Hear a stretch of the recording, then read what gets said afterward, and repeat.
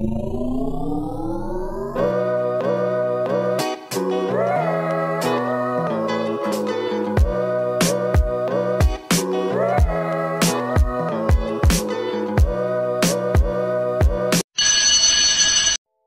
everyone! In today's video, I'll be sharing about reference management programs and how to prevent plagiarism. There are actually many reference managers for ease of referencing or citation of sources of literature. These programs automatically write and package the bibliographical entries according to the chosen citation format. The most common is EndNote. Others also include Mendeley, Zotero, Reference Manager, Biblioscape, Bookends, JobRef, RefBase, and many others. There are web-based programs, while others are installable applications. Some are for free, while others for a cost. Some also offer other features such as conversion to PDF formats. Even the Office Word program has a built-in, albeit limited, bibliographic management feature under References. Then, Style drop-down menu. Go, try it.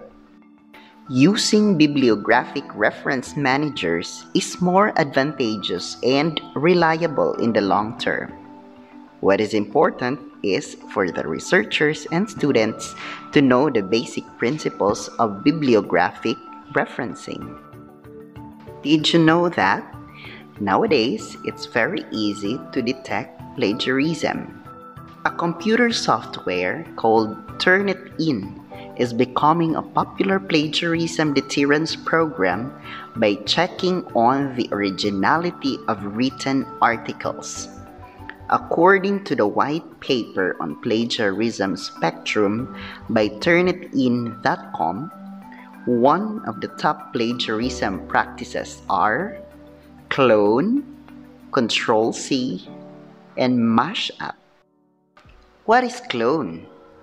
It is the act of submitting another's work word for word as one's own, while Control-C is the act of submitting a written piece that contains significant portions of text from a single source without alterations.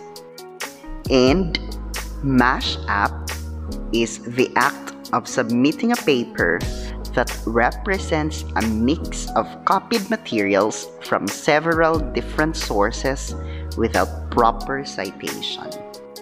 As a rule of thumb, if there are many authors cited in the main text but are not cited in the references or bibliography, most probably plagiarism is committed. Further checking can be done by requiring the students to bring the books or the journal material cited in the main text. If they fail to show these materials, this is a red flag.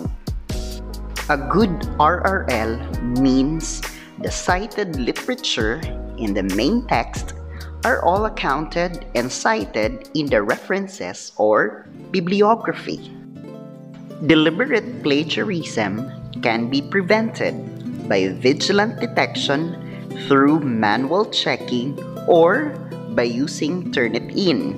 If it's not available, you can have free plagiarism checkers online. I can suggest this one.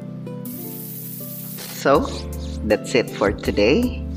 If you have questions, concerns, suggestions, please comment down below.